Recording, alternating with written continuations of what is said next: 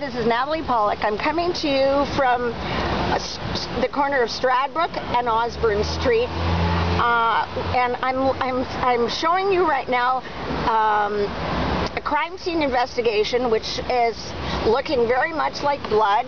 It's been cordoned off by the police. It's the blood from the alleged blood from three men who got into a fight, three people who got into a fight.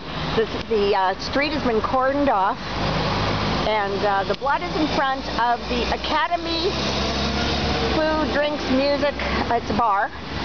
It's out on the street here near Cupcake Corner.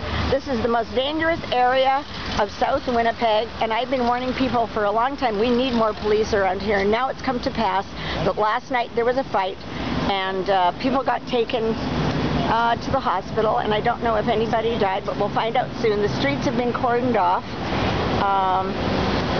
And the buses right here, Winnipeg Transit has been diverted down Stradbrook, as you can see, and we will see what will happen. Will the city let us get more cops at this very dangerous corner in front of the fire station and the Osborne Village Inn?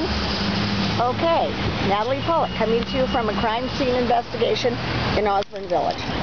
Thank you.